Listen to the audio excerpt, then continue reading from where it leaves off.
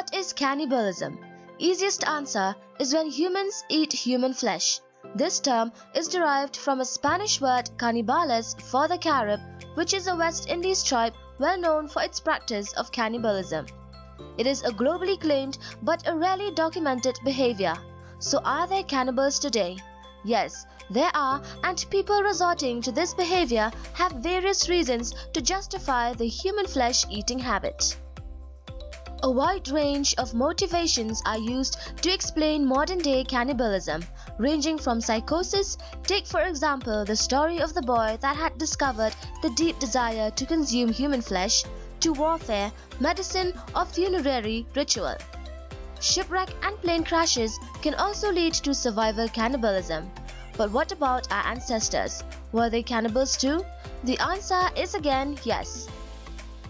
Around 900,000 years ago, in what is now called Spain, the human relative Homo antecessor hunted and ate others of their kind, leaving behind the oldest known evidence of cannibalism. Because of this species was also called the oldest human cannibals. But they weren't the only human species to indulge in this behavior.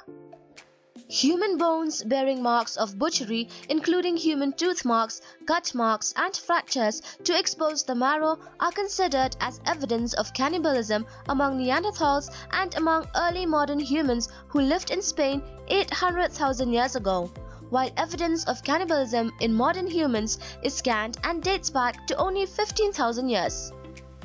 Evidence of cannibalism by the Neanderthals were also seen in fossils retrieved from the Goyer caves of Belgium, which were probably the first unambiguous evidence of Neanderthal cannibalism in northern Europe.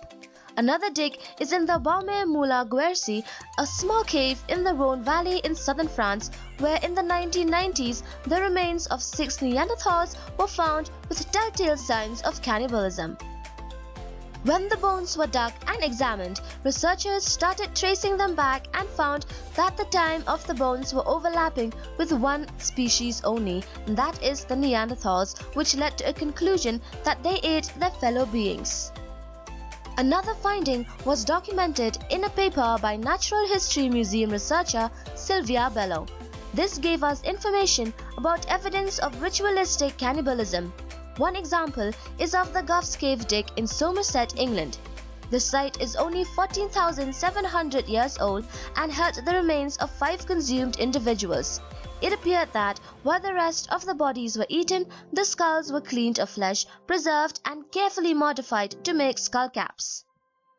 Some of our ancestors were actually cannibals, but the exact reason has remained a bit of a mystery. Some say they ate human flesh because it was easier to hunt in comparison to hunting animals, considering them as a high-ranked prey type where a lot of food can be obtained at a low cost and with very little effort. Some say it was a sort of survival strategy when food resources were limited due to the climate change in the later years. While some others say they resorted to this behavior as a part of some social and cultural rituals.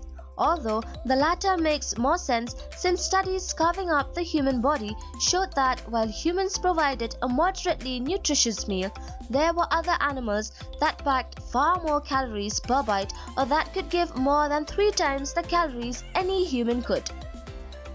Other instances may include individuals being eaten when they died of natural causes, or that it might have been linked to fight for territory or territorial defense.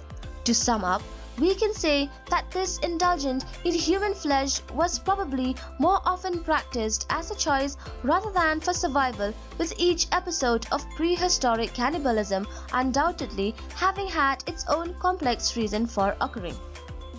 So in the end, we can say that it wasn't just about the meat, because there isn't enough evidence to pick a reason. Knowing the fact that some of our recent ancestors even buried their dead makes it all the more confusing as to why would they give in to such an act. The number of confirmed cases of cannibalism is also very low, which suggests that it was just as much as a taboo as it is today. But what do you think? Let us know your opinions and thoughts and suggestions for upcoming videos in the comment section down below. Do not forget to check out our other videos on human species and support us by liking our videos and subscribing to the channel. See you soon in our next video.